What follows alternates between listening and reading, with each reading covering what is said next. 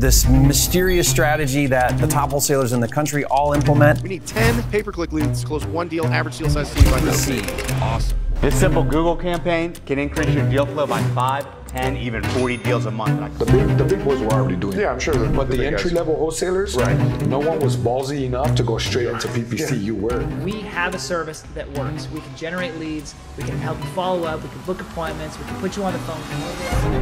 For many, the promise of PPC business is reality to wasting valuable resources. Google ads are a scam. Most people that hire these types of consultants, 90% failure rate. In this video, we are uncovering stolen fees, fake review bots, and other scammy tactics that PPC agencies use to trick real estate investors into doing business with them, starting with fake or you don't pay guarantees. You may have seen ads online that say, hey, we'll do business with you, and if you don't succeed, we'll give you your money back. Sounds like a no-brainer guarantee, right? You take the risk of working with them, they don't perform as you expect, and you don't pay anything until you get results. But as you may imagine, there's a lot of fine print to that. Or you don't pay. What does that specifically mean? Look, there's a couple of different variations. So, or you don't pay could very well mean that they will refund you their fees. And that's usually, they'll have a long list of conditions that you need to meet, a certain follow-up criteria for leads, certain amount of times you have to contact them. Basically, a long list of conditions that you must meet in order to be eligible to get a refund. It's very rare that someone actually qualifies for that. What's more likely is that or you don't pay, and the wording is very careful there because or you don't pay doesn't mean or your money back. Or you don't pay means, hey, we'll continue working for you for free until you get results. You see, but it's not actually free because in the world of PPC, you're paying an agency fees every single month, and you're also paying for the ad spend, right? So you may be paying an agency $2,000 or $3,000 a month to do the work of generating leads for you. And maybe if you don't get results, they will waive that for you, but you still have to spend money on the ads. You still have to put out another $2,000, $3,000, $4,000, $5,000 a month that you're not gonna get refunded. So if the agency doesn't do a good job, it's not risk-free at all. You're still out your ad spend and there's no way around it, and they're never gonna offer you a refund for that money. So it's a misleading representation of risk. I'll give you an example. So there's this business out there called Amplify My Business. Okay, so this is a common ad. Or you close deals or you don't pay us, guaranteed. Okay, one example makes sense. Now, if you take a look at the reviews of this company, now they actually deleted their old Google My Business page, which had 1-star reviews that said they lost money. They basically took their fees and ran with it and never gave them any service, never gave them anything at all. It looks like they deleted their Google My Business page. I'll see if I can find something about it. Looks like some 0 ROI, didn't give them their money back. I was given the runaround for 3 weeks. They charged me for another month of management fees. They told me they only refund me a portion of the management fees, though I asked them to cancel way before that. But yeah, I'm not gonna go through all this, but that's just one example. Fraudulent business, paying for done for you service. They do not provide the service, and when you request the refund, they tell you that they will refund you. They try to make it seem like they want to make it right. They don't follow through. I suggest for filing for fraud. We spent on 10,000 advertisements, requesting a reimbursement, and they didn't get any reimbursement back. Stole $10,000 from us. One of my own real estate investors that we currently work with, who's been with us for multiple years now, told me he tried them out and he lost tens of thousands of dollars to them, never received anything back. It's a bummer. So now this company is under a new thing, Launch Your Leads. They tried to wipe all mention of Amplify My Business and all the frauds. They rebranded themselves so that they could eliminate all the bad reviews out there and start from scratch again. You have to be very careful about who you're choosing to work with.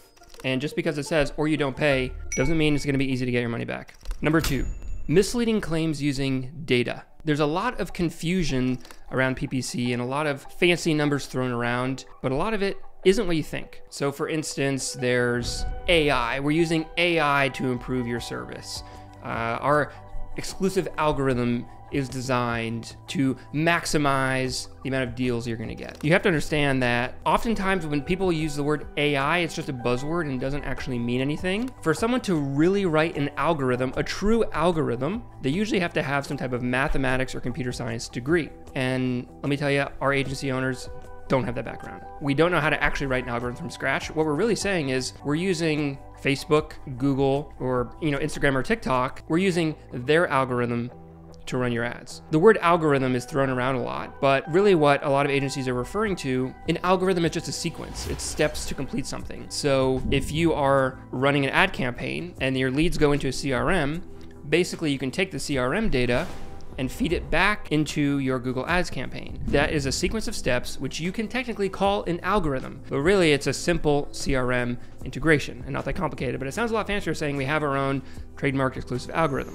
We have this concept about sharing data, that if we take all these different accounts, these different real estate investment Google Ads accounts, and we share all the data between them, and we, let's say, feed the beast, as they say, feed the beast, and it flows into this master database, a master algorithm that then improves all of the campaigns. There's a lot more nuance to that. You see, with Google Ads, not to go too technical, it's called a portfolio campaign, where you can take a portfolio of campaigns, group them together, and have them share data as if it was like one master campaign. We've tried doing this. It makes sense in theory that it would work. The more data Google has, the better it performs, the better the algorithm works. But what we've noticed is that it just polarizes results. So what it really does, if you have 10 campaigns in one portfolio, it's going to make the good ones better and make the bad ones worse. So you're feeding the beast, but when the beast doesn't like the taste, it's gonna spit it out. It polarizes results.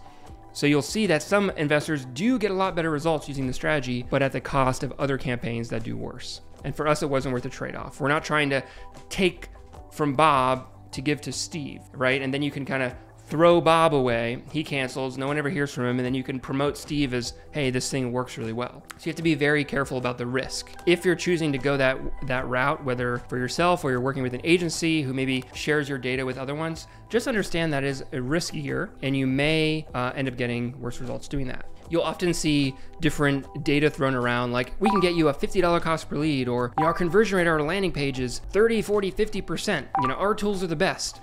We can get you amazing results. But you have to understand the only result that actually matters is ROI. Nothing else matters. And that's because all of the other data can be easily manipulated. So with Google Ads specifically, there's cost per click, how much it costs when someone clicks on your ad. There's your lead cost, there's your conversion rate. You can change strategies in your Google Ads campaign to increase your conversion rate. But when you do that, your cost per click often goes up. Your conversion rate goes up, which means the traffic quality is higher, your leads will be better, but the cost, the bidding cost will go significantly up. So oftentimes your conversion rate can go from 8 to 25%, but your cost per lead actually stays the same, right? And I'm not saying one is better or worse or what, there's no ideal conversion rate. It's all things that you can move around and should be customized for you. At the same time, you can generate a $30 cost per lead. I've done it before.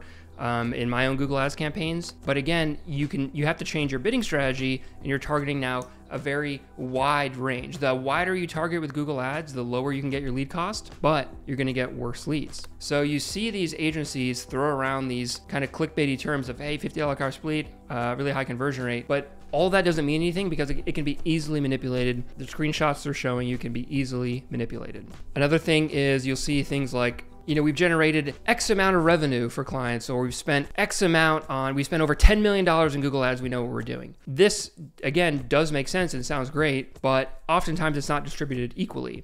Now, an agency may have one giant, let's say, franchise owner who they're working with, something like Joe Homebuyer, where they have different branches all across the country, and they may be spending tens of millions of dollars across their whole company. So you can say, hey, look, we're generating $100 million in revenue, but it could be $70 million or $80 million in revenue. 80% of that could just be from one company. So quantity of ad spend, quantity of revenue generated doesn't necessarily equate to quality. It can, but you have to dig a little deeper to understand where these numbers are coming from. And if they are working with, let's say, a huge guru or huge franchise who may be in your market as well, and whose data they're using to promote themselves as their main case study, who are they going to give priority to when they're running your campaign and their campaign? Let me share some data with you. I've talked to multiple agencies in the real estate investment space, and the average client turnover is about 6 months. But you have to ask yourself why that is. With all these money back guarantees and all these great algorithms that are supposed to give you a leg up competitive advantage, why is there such high turnover in these agencies? Don't focus on what people say, focus on what they're leaving out. with all these data claims and, you know, claims about algorithms and machine learning, I would like to see some type of professional white paper that goes over their exact strategy, or at least goes over in detail, backing up claims such as 35% higher lead quality. Well, where does that 35% number come from exactly?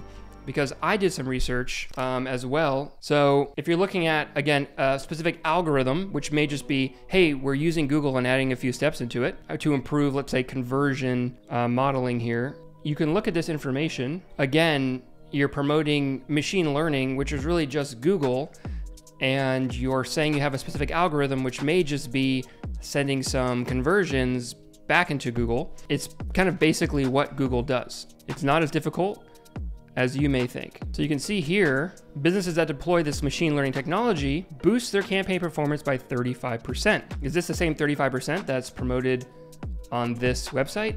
I don't know. The point is, maybe it's not. I really don't know, but you need to dig a little deeper and ask harder questions about where this data is actually coming from. So again, you need to ask yourself, why are clients canceling every 6 months? What's really going on behind the scenes of these agencies? Usually why clients quit or fail, it's not because of the PPC campaign itself, it's other intangibles such as they have false expectations based on misleading marketing that is shown to them. They don't have a good sales process. They sabotage their own campaign because of trust issues from being burnt by another agency in the past, or they get shiny object syndrome and they fall for some other amazing claim or guarantee out there, and they keep agency hopping over and over again. They quit to go sign up with another agency with some amazing promise. And we did some research and we looked specifically for bad reviews from all the agencies in the real estate investment space. We found a few key things that investors complained about. One, no transparency. They didn't share exactly what they were doing to improve the campaign. When things didn't work out, what was going on behind the scenes. They didn't explain things in a simple way that investors could understand. Investors felt like they really didn't know what was going on. They didn't get a lot of communication, which is the second biggest complaint of bad customer service. They just wouldn't get replies.